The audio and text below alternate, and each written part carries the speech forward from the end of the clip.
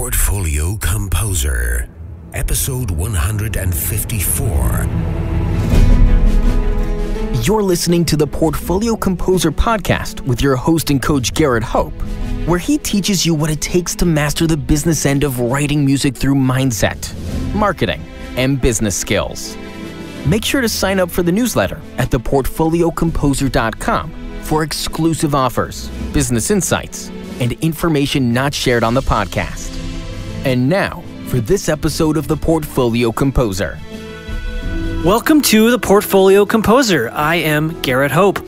This is a twist on our traditional episode format where I was actually on Dennis Tobenski's music publishing podcast. And if you have not checked that out yet, I really encourage you to do it. It's a great show also on the business of being a composer. And Dennis is a great friend of mine and helps me out in innumerable ways. But Dennis has a really cool project coming up, and he's made a wonderful call for scores for composers. I wanted to share this opportunity with you. So the audio you're going to hear is actually the broadcast from Dennis's podcast, where he allows me to be the host of his show. So it's a little bit of a recursive theme here, but I hope you get a lot out of this, and I encourage you to check out NewMusicShelf and submit your art songs to his anthology project. Hello, and welcome to the Music Publishing Podcast. I'm here today, not as your main host, but as your guest. I've got guest host Garrett Hope. Hola. Garrett, welcome to hosting the show. My pleasure, Dennis.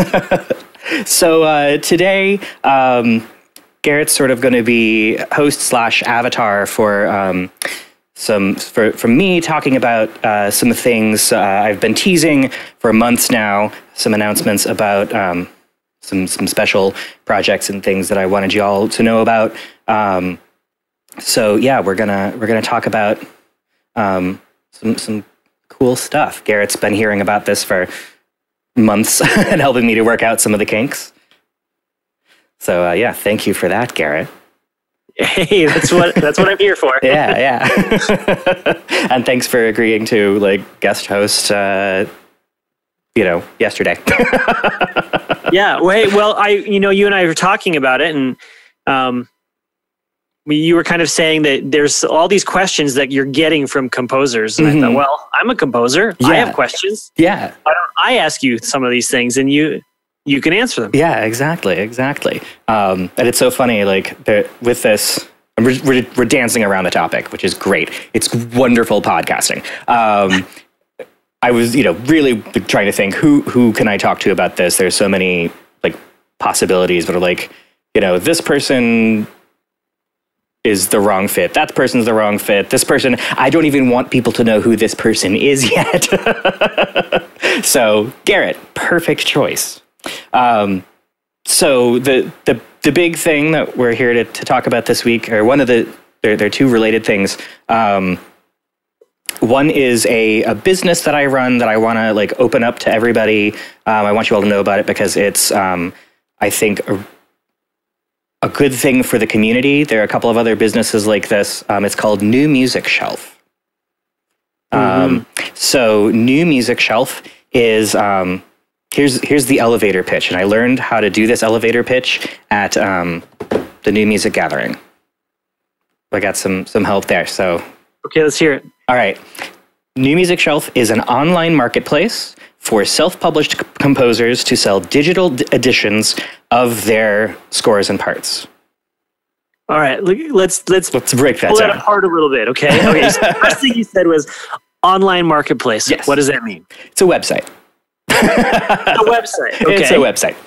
So yeah, if composers go to newmusicshelf.com, it's an online store, and I invite composers to become members of this site and become a vendor, so that you can upload copies of your PDFs of your scores and parts. It's digital only, to sell it, to actually make money off of your work, which can be very difficult to do. Yeah. Okay, so I mean, I have a piece that's ready to go up. Mm-hmm. You've already invited me to be a member of New Music Shelf, and I'm really excited about it because it seems to me that New Music Shelf kind of has a target audience. Yes. Who is that? Depending on which side of the equation, for composers, it's concert music composers who write original music, and on the other side, it's performers who want to find new works that aren't within the traditional publishing apparatus. They're not in that ecosystem of like, you can go to Hal Leonard and see stuff published by any of the major publishers, or go to Boozy and Hawks and see that whole catalog. We don't, as self-published composers, we don't have that. And that's often the first place that performers go, because that's where they know that they're going to find something. They're going to find things that have been sort of curated. And this is a sort of a community project of coming together, bringing our works together, and being discoverable.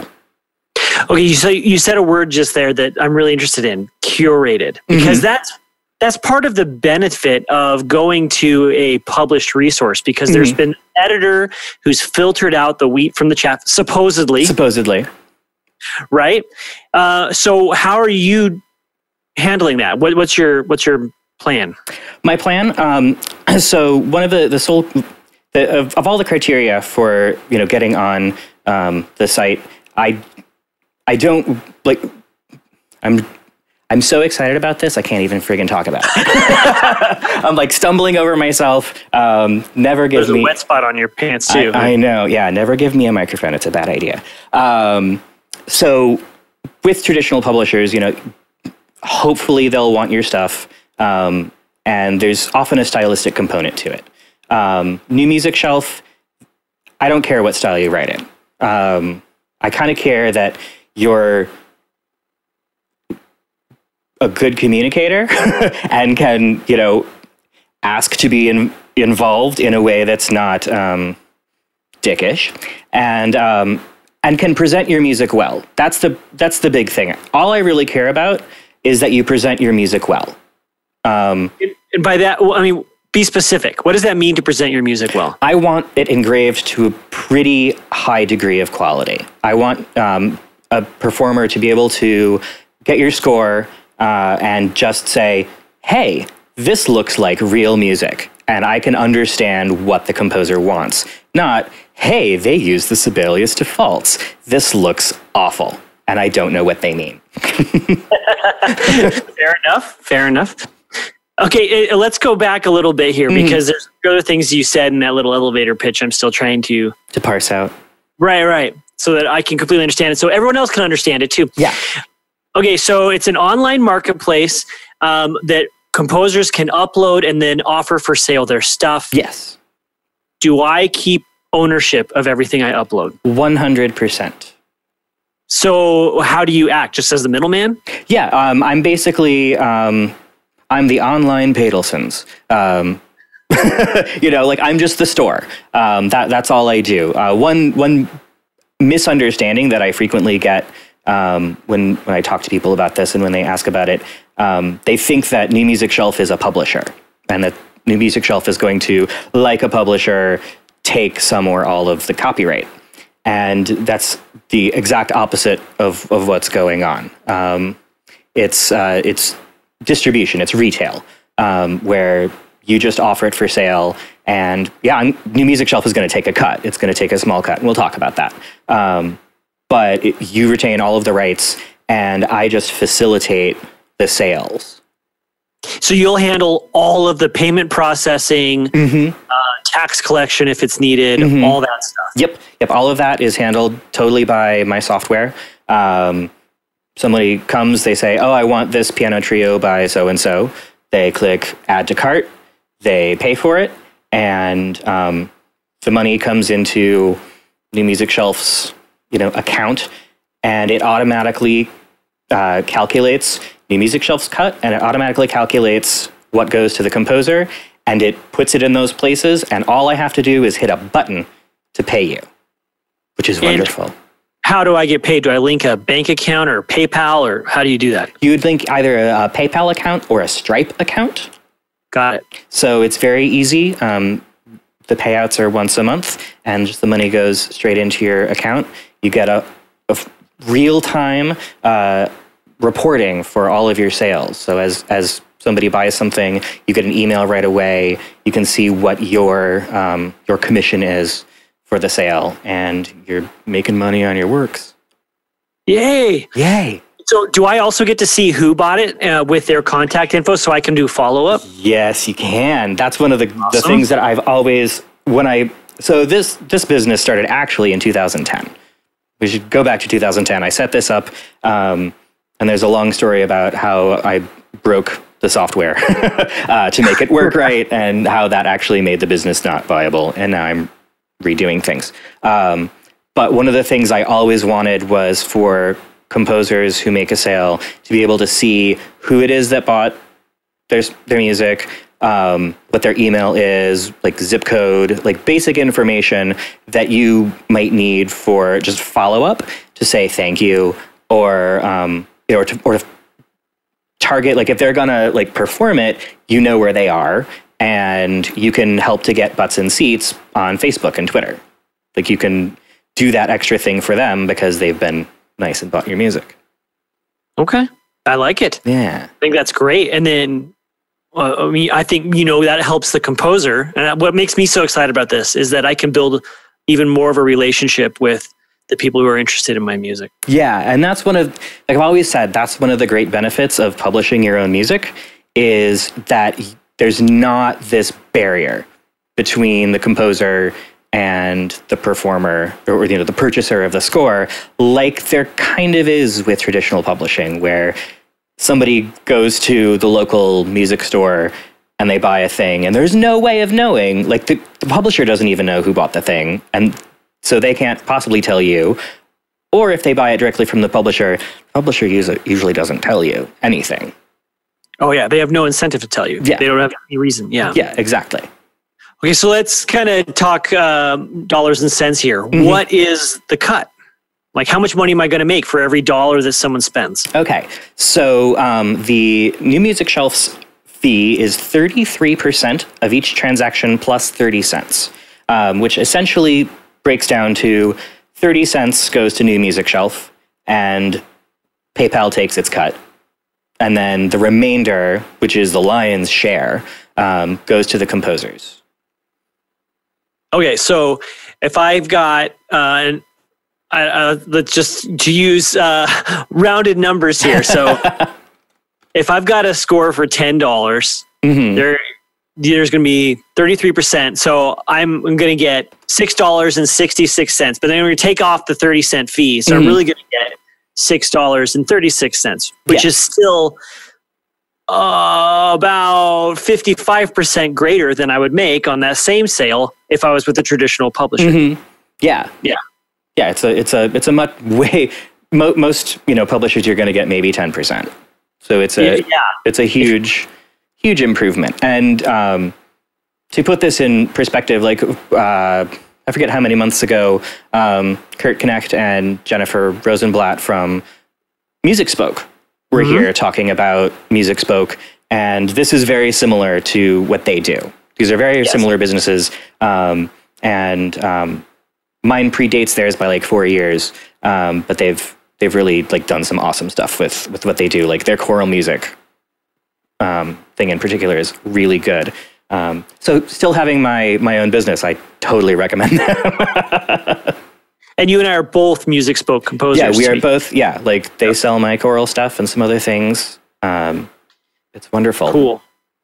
Okay, so let's say I've got music on my website already that mm-hmm. people are looking at. Do I have to pull it off my website if I put it up on New Music Shelf?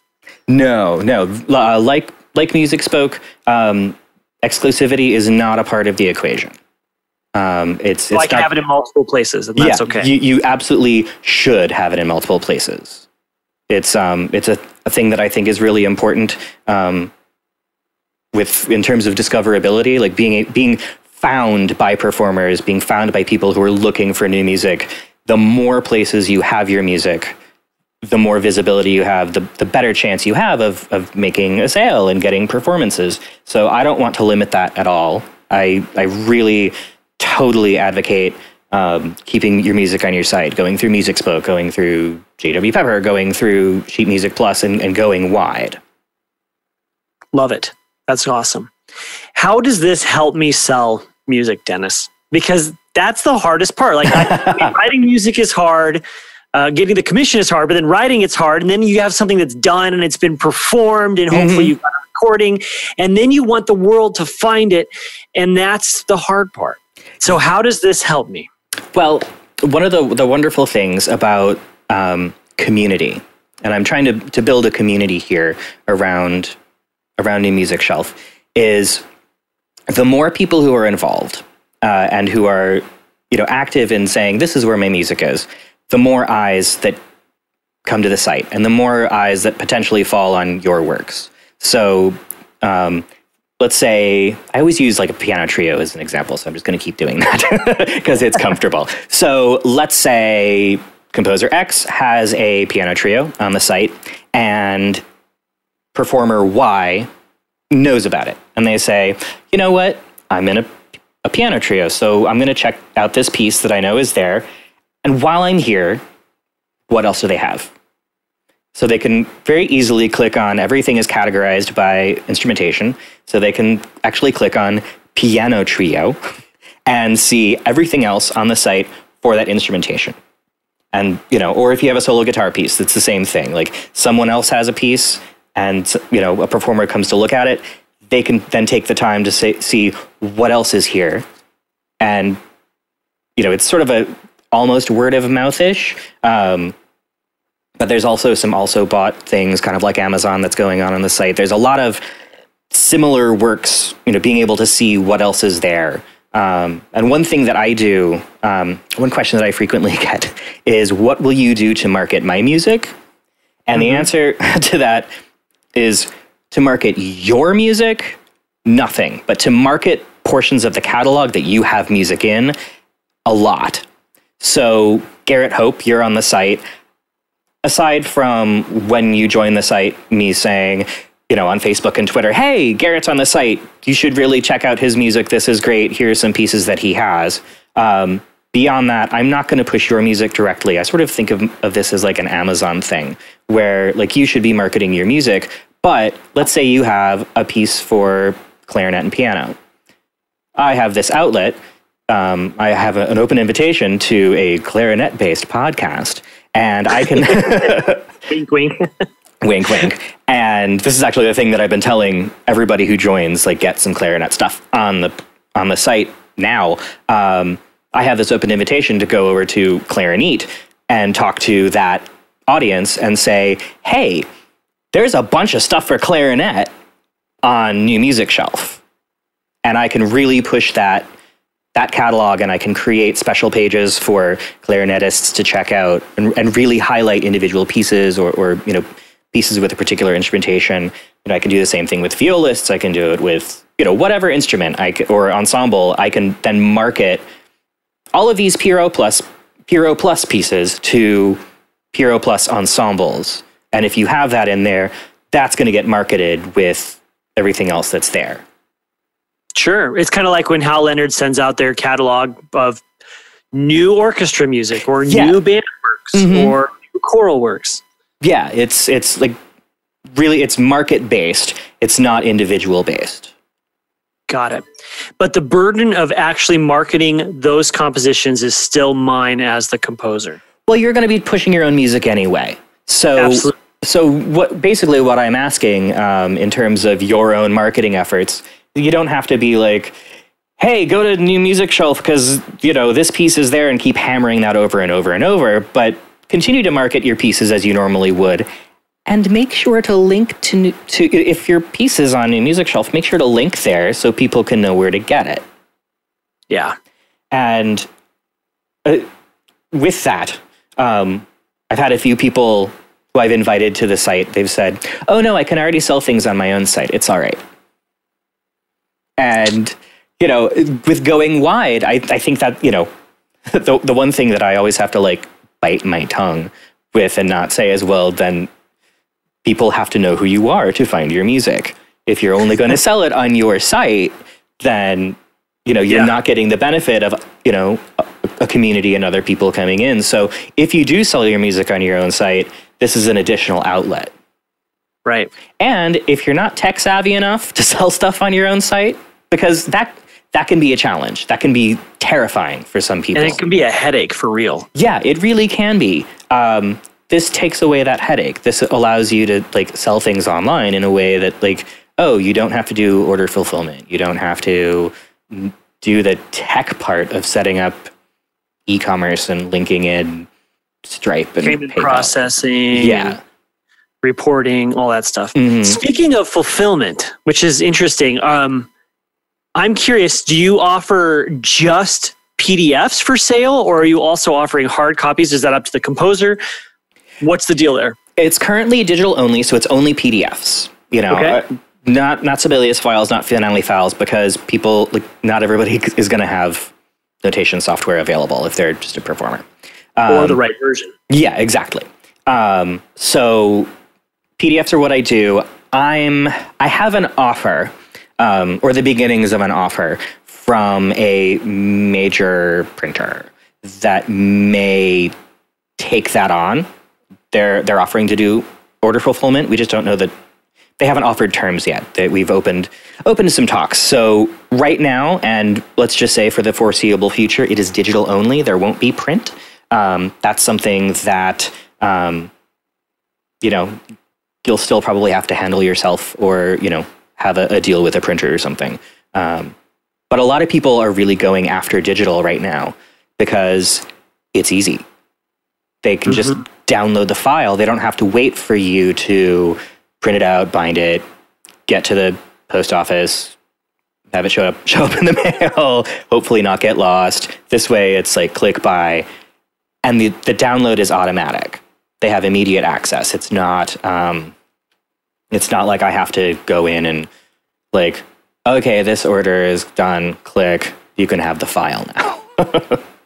So I know this is something that Kurt and Jennifer and all online distribution places have to wrestle with, but how do you handle digital rights management or permissions to print multiple copies? And third question that's related, how do you, if at all, prevent piracy of the PDFs? This is a whole podcast unto itself. I want to talk piracy in an upcoming episode because I think it's huge to talk about, and not because I think it's a problem. To just flat out answer your first question, NewMusicShelf doesn't limit printing and doesn't limit the number of downloads. However, every PDF that goes out gets a stamp at the bottom of every page with the name of the person who purchased it, along with the date. And in the confirmation email, there is the terms of service, which is it's a copying license. So you have a license to copy only enough. Well, it depends on what kind of music you're purchasing. If you're buying choral music and you have a choir of 40 people, the site is very clear. You need to purchase 40 copies, one for every active member of the ensemble. If your choir grows to 50, you need to buy an additional 10 copies. That's spelled out in the terms of service. If you have, again, a piano trio, the copying license allows you to make sufficient copies of the score and parts to prepare and perform the work for your ensemble only.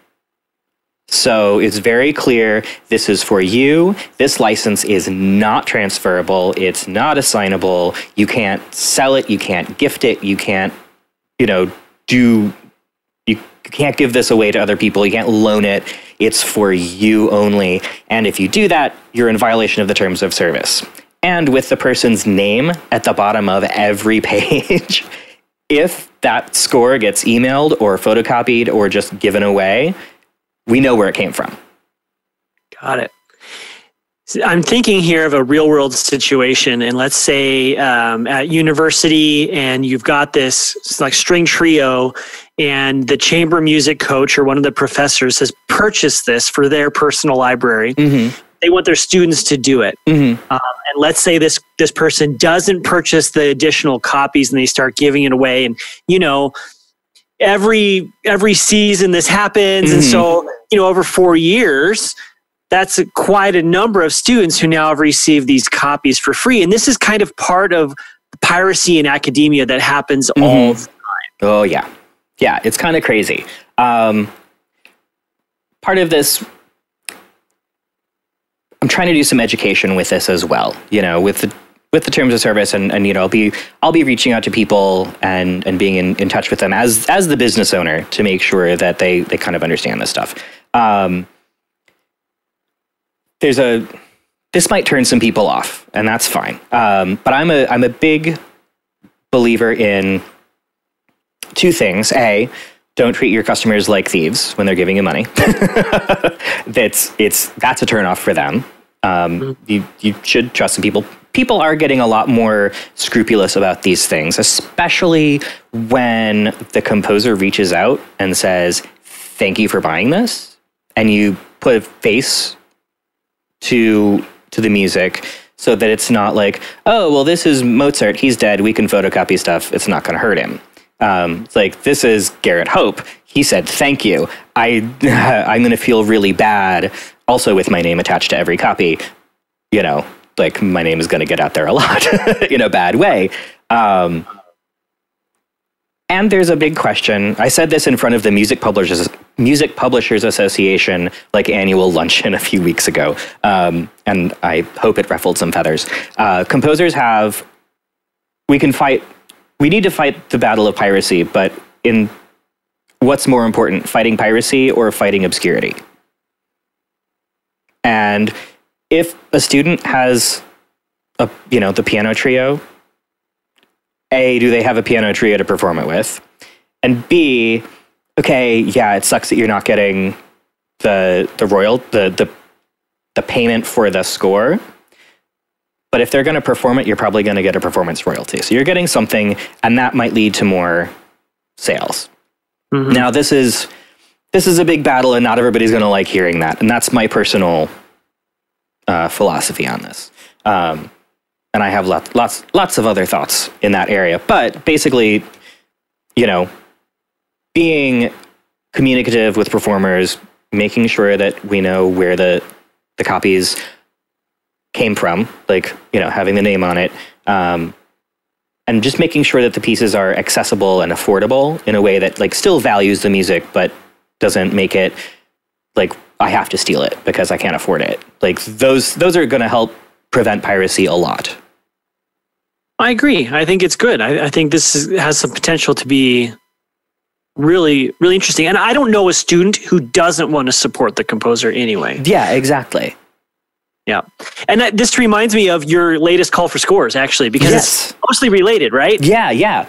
So let's dig into this. So let's just set this up here. You just put out a huge call for scores. It's on. Oh, and we should say this too. Both of us on our podcast just entered into a strategic partnership arrangement with the American Composers Forum. So composers of all types. Go to composersforum.org and check out this organization. If you're not already a member, there are so many benefits to you. They have programs and grants and educational services to help you build your career. And Dennis and I are going to partner with them to create more and to promote these kinds of opportunities. But one of the biggest benefits I've gotten out of being an ACF member is that they curate the most up-to-date and extensive list of composer opportunities. You just put an opportunity on there. I just did, and I just re-upped my membership. Good for you. Yeah, it's sometimes it lapses, but yeah, it's an affordable membership, so you should be a member. I just put up this big call for scores, and it's so funny, like talking like about these things that I'm doing. There's part of me that's like, this is a rah-rah for Dennis's businesses. But like I like to think that these things are like, they're very community based. Like this is for composers. It's not for like Dennis's businesses. Well, it's not like you're only scratching your itch. Yeah. This is actually, well, we'll get there, but this will have great benefit to all the people who participate. Yeah, I am so super stoked about this. I've been talking about this at every opportunity with people, and I know a lot of composers are really excited. I don't forget how many months ago in the Music Spoke Facebook group, somebody asked the question, like, so I know this voice teacher who she really wants her students to get to know more new vocal music, but she has no idea where to look. Like, where can she find stuff written by like self-published composers? Like, where is that? And the answer was basically, well, you kind of have to know the composers and then go to their websites and look at their stuff. And it's the same problem that we were talking about earlier of, people kind of have to know who you are. And because they're teaching out of the 24 Italian arias book. Yeah. And there's like just a small handful of 20th century art song composers that get sung all the time. Mm-hmm. And most of those compositions are 50 or 60 years old now. Oh yeah. It's like, it's either the I always want to say like the really politically incorrect name for the 24 Italian songs and arias, but I won't do that. No ethnic slurs today. It's either like I'll shorten it, the Double Dozen Ditties, or it's Ned Rorem, or, I mean, Jake Heggie, he's, younger than Ned, or Jason Robert Brown, and that's sort of it. Maybe a little Libby Larson. And Jason Robert Brown, that's very musical theater oriented. It's less operatic. Mm-hmm. But anyway, continue. So, I saw this thing in the Facebook group, and I said, oh, anthologies, that's where they find it. Somebody just has to make them. And I thought, who has a company that is like composer forward and is all about getting people's music out there? Oh, me. So basically, in 2018, NewMusicShelf, which is, it's funny, I keep saying NewMusicShelf is not a publisher, but in 2018, NewMusicShelf will kind of become a publisher. The company is going to put out 4 anthologies of new vocal music by self-published composers. Each anthology will have 20 songs in it and will be for a specific voice type. So there'll be 1 volume for soprano, 1 for mezzo-soprano, 1 for tenor, 1 for baritone. So that's 80 friggin' songs that we're going to be publishing and putting out there for voice, primarily targeting voice teachers and their students who, get them while they're young, right? Like, mm-hmm. get this stuff in front of them while they're still young and impressionable. And so I've brought on several professional singers who will be curating each volume. So the soprano volume will be curated by a soprano. The mezzo volume will be curated by a mezzo, etc. And when I talked to the curators, their faces lit up. I was like saying, "This is what I want to do. So do you want to be a part of this?" And their faces lit up, and they said, "I've wanted this for like 5 years." And every voice teacher I know wants this. So we're pulling in submissions. We're soliciting submissions in this big call for scores for art songs. Voice and piano or solo voice, like that's it. Acoustic music, just that instrumentation, under 10 minutes to be a part of these anthologies. So can I ask a question here? Mm-hmm. So I have some art song that I'm really proud of and I'd like to submit, but they're part of a cycle or a larger work. Mm-hmm. Do I need to pull excerpts out or is it a single thing? Can I submit 2 or 3 as long as I fit under the 10 minutes?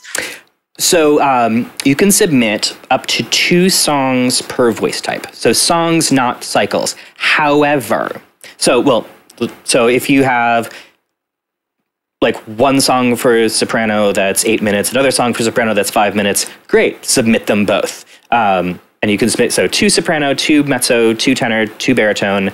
That's what the maximum you could submit. If it's from a cycle or from a set, excerpt it. Like if it's excerptable, if it can stand on its own.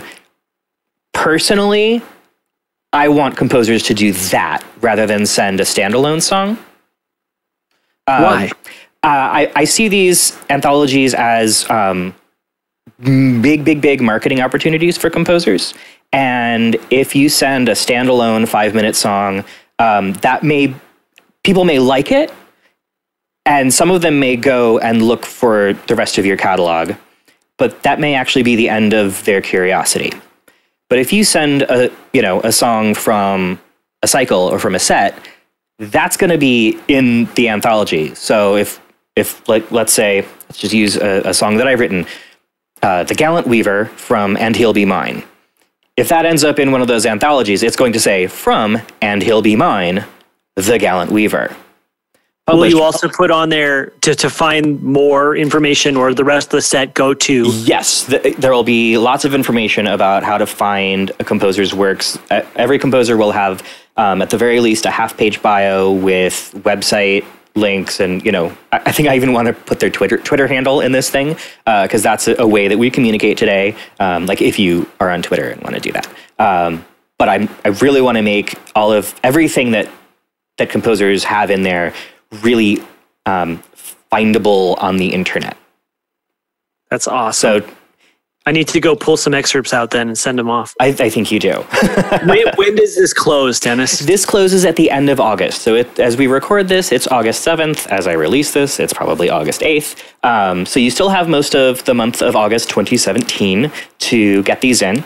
I'm already getting quite a few submissions, which is really friggin' exciting. I'm getting some great questions from people about this, and I'm really hoping that these take off, because I really want all this vocal music out there in the world.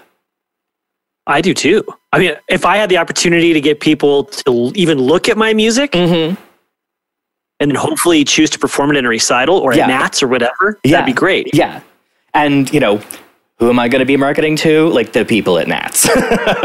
Like that's a no-brainer. And I currently have a list of 900 voice teachers that I will be. And so for those people who don't know, can you define Nats?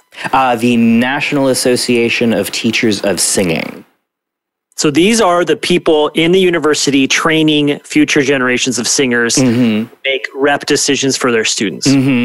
Yeah, like my voice teacher in undergrad, he would love this, and he would be constantly assigning stuff out of it, because he had Ned Rorem's 14 Songs on American Poetry, and was just always saying, sing this, sing that, sing out of this. It's like the most recent stuff I kind of know. And this. So like we talked about just a few minutes ago, this instructor, this private lesson teacher, will have to purchase their own copy, and then rather than just photocopying scores and giving them out, which is a notorious problem in the vocal studio, each student would then need to buy their copy. Would they have to buy the whole anthology, or can they just buy the specific song?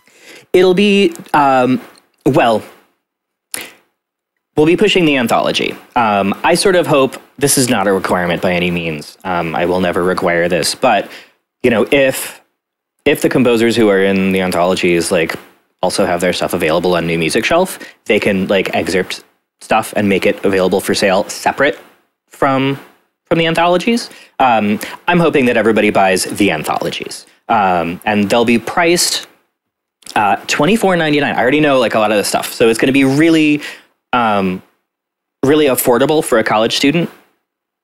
It's not outrageous. I know that some anthologies out there, oh God, I saw one the other day for $75. Can you imagine being an undergrad spending $75 for anything? Yeah. Well, they're spending $150 on their theory textbook, and it hurts. Yeah, it's really it's crazy. So I've done this whole balancing thing of keeping the price reasonable for students, and making sure that composers get a good royalty. So let's talk royalty, because I'm assuming that these vocalists who are helping you curate and edit down these anthologies, they need to get some sort of cut of the pie for their time. So does that come out of my 66%, or how is it redistributed for these anthologies? Well, these anthologies, because this is a very different pricing structure from regular New Music Shelf stuff. So what's happening, I'm 95% sure that there will be digital editions of these anthologies, but more importantly, I'm going to be pushing the hell out of the print editions. There will actually be print editions of this. I will be warehousing many copies of these things in my apartment to mail them out. And they'll be available on Amazon. So the way this works, so they're going to sell for, I'm just going to be completely transparent here in the finances, $24.99 to purchase the thing. Out of that $24.99, right off the bat will come printing costs, reasonable production costs, which right now I think is about like $5 or $6 a copy. Then the curators will earn a royalty on every copy sold, and that will come out of the gross. The remainder, which is around, it's like $18 or $19. I don't have the numbers right in front of me, but it's a lot, gets split down the middle. New Music Shelf keeps 50% of that so that, we can keep doing these, keep the lights on and continue to do these, because this is a long-term project and we'll talk about that. Then the remaining 50% is split amongst the 20 composers in that anthology. So the royalty, I know that the numbers that I mentioned don't quite add up, but basically right now the royalty is looking to be about 50 cents per copy for each composer. Cool. I'm thinking right now, Dennis, about the copyright. So if each composer who's selected can still owns the copyright for their piece. Yeah, and that's again still separate from the regular New Music Shelf thing. But composers still, even though like this is being published, like literally published by New Music Shelf, it's like a short story collection or a poetry anthology. So composers still retain their full copyright to everything. So it's more like between New Music Shelf and the composer at that point, it's more of a licensing agreement. Yes. It's it's a anthology right. It's a very specific license that you retain full copyright. You can do whatever you want with, you can sell that song individually all you want. You can sell that song as part of the cycle all you want. In fact, do it. I'm hoping to push sales to you through these anthologies. It's all, you own everything. And so how many songs approximately per volume of the anthologies are you hoping to have? We're planning on having 20 songs per anthology. And with 4 volumes, that's 80 songs that we'll be publishing. So it's you need to get a piece on there. Well, ideally it'd be great. Yeah, exactly. Yeah. There's so many slots for composers in here. Like this is not a traditional call for scores where, 100 people send something, the ensemble picks one, maybe an honorable mention, performs the piece once, and that's the end of your relationship. Like this is, we're picking 80 songs, publishing it, marketing it to teachers and their students and professionals around the country, and paying you a royalty for every sale. Yeah, and then pushing you back to your website to make more sales. Yeah, exactly. That's great. Yeah, that's so great. And so you said earlier that you hope to do multiple volumes of these. So what's the time frame going to be between volume 1, which will come out 2018, you said, and then volume 2? I'm not entirely sure on that yet. Part of this is a pilot program. This new initiative, it's a pilot program, and we're going to be gauging the success of it and deciding from there. I'll be able to gauge the success by the end of January. We're going to start pre-sales, in December, and launching the soprano volume in January, and we'll release one every 3 months. So based on pre-sales and the initial sales of the soprano volume, I'll be able to gauge the success very quickly and know, A, if we're continuing this, and B, like how soon we'll do the next vocal anthologies, and how soon and how hard we'll expand into instrumental music. Got it.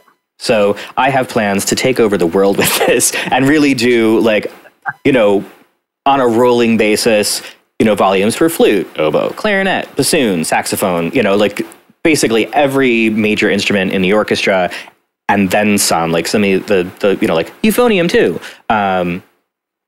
We'd have a countertenor volume at some point, and really make sure that all this music that we're writing is seen by the people who need to see it. I love it. Is there anything else that I didn't ask you about, but it's really important, or you're getting lots of questions concerning? Well, one thing that we haven't covered is beyond the anthologies. There, like I said, it's not just sort of a one and done thing. The curators, whose names I'm not going to, divulge, I think that they've been saying to people, "Hey, I'm doing this," but I just won't do it here because I want to give them a little bit of time to not be bothered.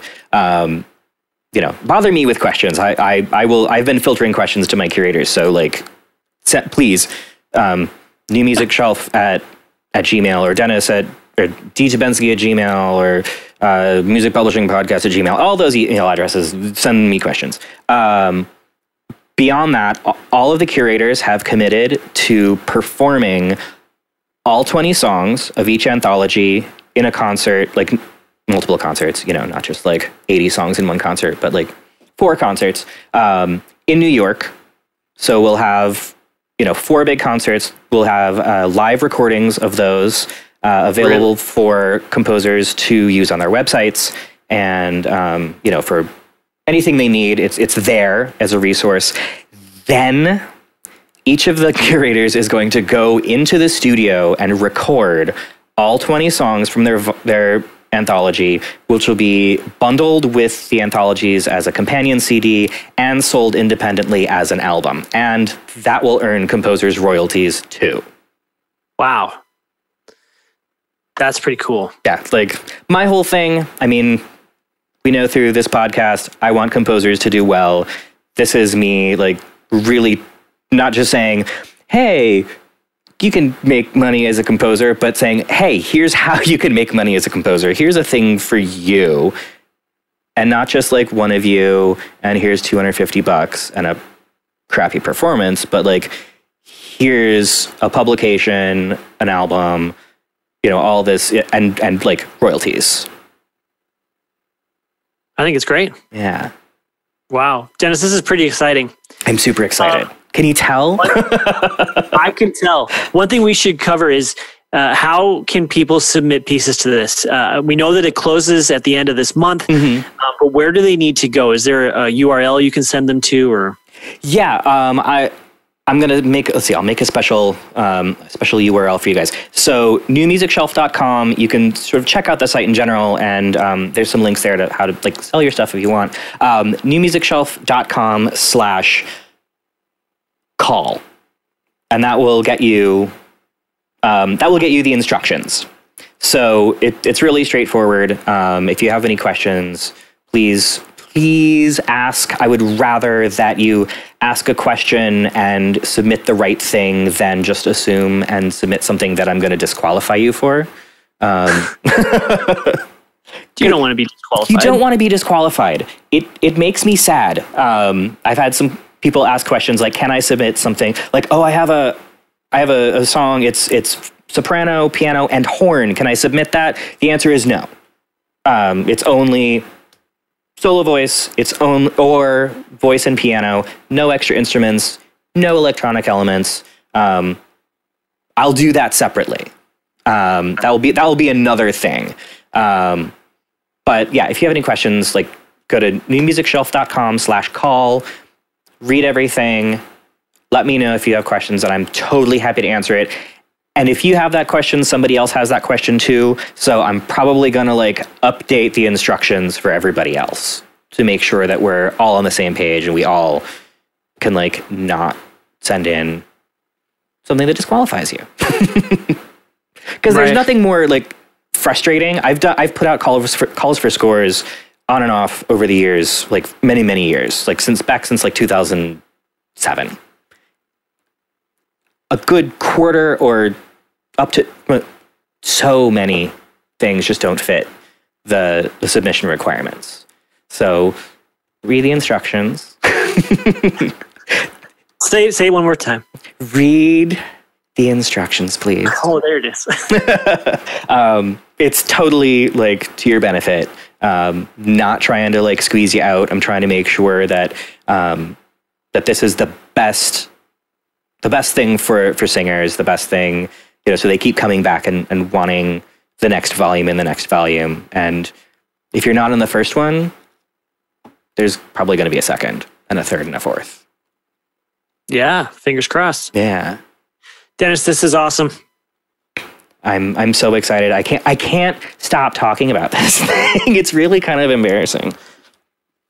I'm getting glad you're boring. excited about it though. Yeah, like I could go into all the numbers and it would be really dorky. But just today I ordered a sample of the what the book will be like from the printing company. It's gorgeous. Like it's not the music obviously or anything. It's just like, this is what the paper's like, and it's so just luxurious. And this is what the cover's like, and it's just the binding. It's going to be beautiful. Great. Very cool. All right. Well, we'll get the word out. Yeah. So everybody, check out newmusicshelf.com/call. One thing that we didn't talk about, let's just go back to New Music Shelf in general real quick.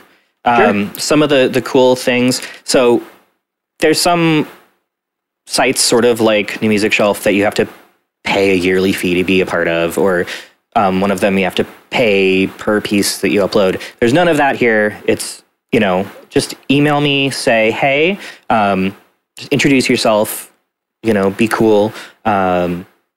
Send me a couple copies of your scores so I can like check out your music. And you're in, like it may take me a little bit to get to it, but you're in. And then once you're like part of the site, you upload everything yourself. You set your own prices. There's so much control on your end. Like, I'm not going to set the prices for you. I have resources to help you set those prices if that scares you, which it probably does. I have ways to make that not scary. So yeah, there's like the only fees are like the transaction fees, and you have so much control. Love it. Steve, I like having control. Yeah. What does that sound? I just had sound. Is that my computer? A video auto-loaded. Oh, good. Hooray for weird sounds. Yeah. So do that. That's the call to action for this week. Check that out. If you don't have art songs, let your composer friends know who do have art songs. They do. I promise you. Yeah, there's tons out there. Yeah. Do it. Let's make this like the best thing ever, and so we can get our music in front of a lot of people. I like that. Yeah. Well, I'm going to be participating. I just got to get my acting gear and get stuff. Good. Up on New Music Shelf for one, and then submitted to the anthology project. Yeah.